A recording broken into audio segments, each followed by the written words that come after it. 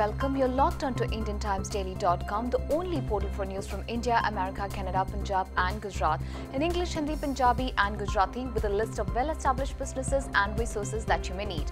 I am Jayashree Kizakirid and today's headlines are: in India, 10 key areas have been identified to revive growth, and sexual intercourse with a minor wife now amounts to rape.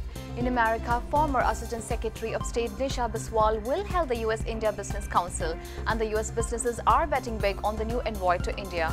In Gujarat, 60 new industrial estates will be set up, and Congress Vice President Rahul Gandhi has addressed the tribal community.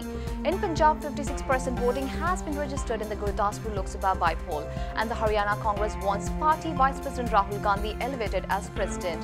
Stay tuned to IndianTimesDaily.com, and I'll be back with all the news that's important for you from India, America, Gujarat and Punjab.